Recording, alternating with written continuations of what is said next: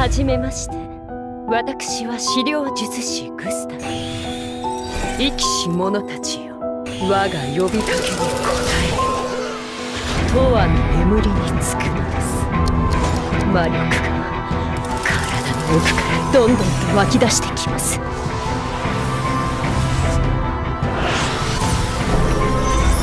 人の子よ、さようなら。あなたと一緒に戦っていると、ボーゼル様にお仕えしていた素晴らしい日々を思い出します。Hey everyone, this is Nitro. In this video, I'm going to talk about the way to build Gustav, because there hasn't been very many videos about this banner's characters. So, Gustav is a very interesting character. Let's talk about her talent first, then the skills you would bring, her soldiers, and then finally go into her equipment. So, talent, Demon Ring of Time. The first effect is fairly common. After using a skill, you get int and magic defense increase of 10%. This buff can be stacked twice and it cannot be dispelled. So you cast a skill, get the buff, cast another skill, get a second buff. Second effect is that after being attacked by an enemy and taking damage, the attacker has a 100% chance of obtaining increase the cooldown of one random skill by 1. And then at the end of the action, this can be stacked, lasts for 1 turn. Allies within 2 blocks also have a 100% chance to reduce the cooldown timer of this skill by 1 after using a damage skill and after entering battle. So 2 different effects. Right? The cooldown increase is an interesting one because she would have to take a hit to apply this effect. Kind of difficult in that sense. The second one though could be very useful, especially for PvE content. As long as allies would attack within 2 blocks of her, they get a skill cooldown effect of 1. This is especially great for characters like Lucretia, who needs to use single target strike skills a lot. If the skills get their cooldown reduced, they can be used more frequently. So very good PvE skill. Now, let's talk about her skills. Her 3C is pretty much a must bring because of the passive effect. It increases unit range by 2 when your skills are cooling down. In other words, as long as you have 1 skill on cooldown, her range is increased by 2, so she'll have 4 range. Right? So this is great because she has this 1 cost skill reset and has 1 turn cooldown. So once you use it, the following turn you have 4 range, right? Plus 2 range. And then if you use a skill like her 3C, which actually has 5 range as a side note, 3 range plus 2 gives 5. So if you use Disillusion to Time at that point, it has a cooldown of 5. So you're going to have the extra range for quite some time after that. So that is one of the really nice things about Gustav, bringing her 3C. So in other words, when you play, if you're going to be playing PvE content, you probably want this kind of skill build that she currently has. Disillusion of Time for the cooldown and range increase. Then you bring 2 single target strike skills like Time Attack with Lightning Strike, or even Freeze Strike with Lightning Strike, so you can endlessly rotate between these, as the case may be. By bringing Disillusion of Time, a single target and a single target, you can endlessly launch out these single targets after you use the AoE, and you'll have 4 range for them. Then for PvP, this skill combo is still possible. You can also bring the reset.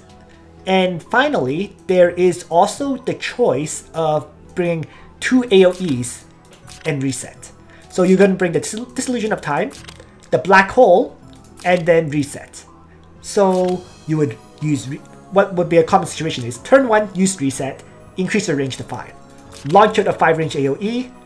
The following turn, this is on cooldown, launch out a second 5 range AoE, and then you go back to reset, and then after that, all your skills are kind of on cooldown. Okay? But that would be the basic idea. 2 AoEs in a row and so on. So, next, let's talk about her soldiers. So she has the pretty standard Sorceress Soldier, which is really her best single target soldier. She does have access to Siege Ballistas, which is interesting because they do increase the normal attack range by 1. So that could be interesting as a choice. So like for example, if you don't bring attack skills like this, but she has the AoE, then it's +2 range, increasing it to 4, and then without a skill attack, you could have 5 range with these siege ballistas. Just as a side note. And she does have access to survival soldiers. Like for example, you can bring skeleton knights that have a lot of defense. You can bring crystal warlocks that are stupidly tanky, of course. We've seen they're pretty difficult to kill. And of course, she has dark centurion for soldiers. So these 3 soldiers are also viable for a tanky Gustav, surviving attacks. So, with her soldiers talked about, her skills and her talent, let's move on to talk about the next thing, which is gear for her. All right. So she has pretty much the 3 standard sets of gear that mages would use in general. The first set would be the single target set, which is kind of like Lucretia. Okay. You would bring a scepter of divinity for extra range. So rather than just 4 range, you go to up to 5 range with the scepter, because it increases your range by 1 when you use single target strike skills. Okay. You would bring the nebulous robe because if you're worried about things like thorns, the reduced reflection damage will keep you alive. Tenyo's headdress to buff up allies, and Twilight Star ideally to break things like last rites and to break things like sorceresses. So that would be pretty much the standard single target set with Breeze, of course, for the chance of extra mobility. The second set is the AoE set, which is something like what I have on Kruger. So this is a very standard set with Miracle Staff, Tenyo's Robe, Tenyo's Headdress, and Vidar's Rose. Because Vidar's Rose can dispel a buff on enemies, Miracle Staff has a chance to apply a debuff on an enemy, and increases AoE damage. I have Clocks on this set. Keep in mind, Clocks is a very interesting enchant for her. I actually would suggest Breeze or Magic as a side note rather than Clocks. And the reason for that is an interesting little issue with her. So let me just bring up Gustav's skills again to talk about the issue with the Clocks enchant as a side note. The Clocks enchant issue is that, let's say on turn 1 you use Reset. Right? So you have 1 turn cooldown. You can now launch an AoE. Okay? So you're going to launch an AoE at 5 range. This Illusion of Time has a 5 turn cooldown. If it Clocks triggers, it has no cooldown. Black Hole, similarly, has a 5 turn cooldown. If it triggers, once again, she has no cooldown. So then her range goes from 5 range to 3 range. So a first clock trigger could prevent you from having follow-up AoEs having that 5 range, which could be an issue. It's not guaranteed to be. It could be by that time you're closed into the enemy and there will be no issue launching out follow-up AoEs, but it is worth mentioning. Okay. So it's something you need to consider if you use the Clocks enchant. So moving on about that. So yeah, Clocks enchant, it'll allow for more continual use of AoEs, but you have that little issue.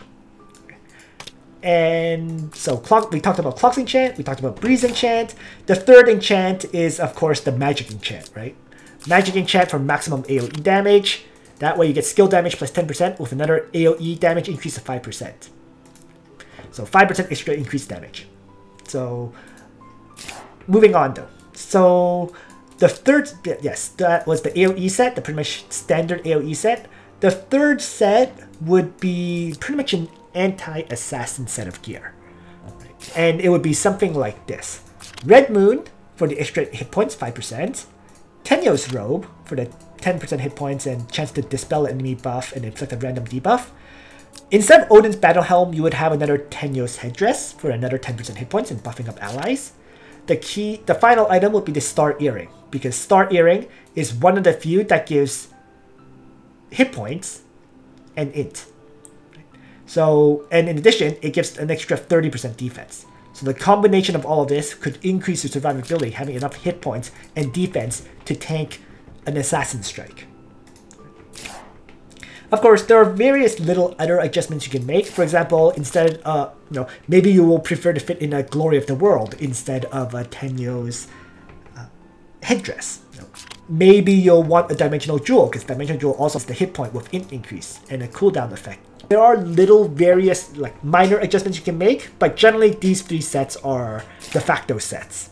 So there aren't very many videos of Gustav in action, but this is one of the few. So player 1 has Gustav, and it's turn 1 where his characters have moved up, and Gustav is just about to act.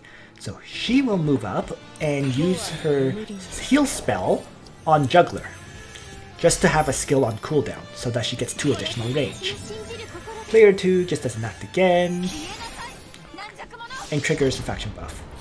So now, player 1 gets to move, and Gustav starts off by moving up and launching out her first AoE, her 3C skill, at 5 range, affecting all the enemies and debuffing them. Liana casts her Ode to Creation, and does some talent healing. Langrisser, Demonic Advance, and will now launch out her AoE, Dark Dragon's Breath. So, terrain effects, debuffing, AoE damage. So we can see a whole bunch of debuffs on these characters. Some of them have Gustav's debuff, like Sissy White does. Liana doesn't, but all her skills are on cooldown because she acted. Yeah, so they all pretty much have the Gustav debuff, increasing skill cooldown. And we see it trigger right there, just now. Christiane uses one of her skills. I believe that's the AoE damage reduction effect. Yes, it is. It just triggered. And now Wetham charges in and attacks. Really, Wetham is very limited here because Rosenseal is in effect. There's no debuffs that Wetham will really apply due to all those shield effects from Rosenseal, preventing debuffs. So, and we can see that Wetham, look at that, 1 turn cooldown, 8 turn cooldown. So learn long cooldowns on Wetham skills, in other words. Because of the Gustav debuff, once again, the 1 extra turn of cooldown effect. So Rosenseal will cast Miracle, rebuilding stacks, also increasing damage output of these AoE attackers. And now Juggler will jump in with Hymn of the Sacred Beast, doing some AoE damage as well. So you can see both of the healers of player 2 are actually very low on hit points now. And now Langrisser will Dark Despair, another AoE. So nobody dies yet, but the Sword of Alhazard is gone.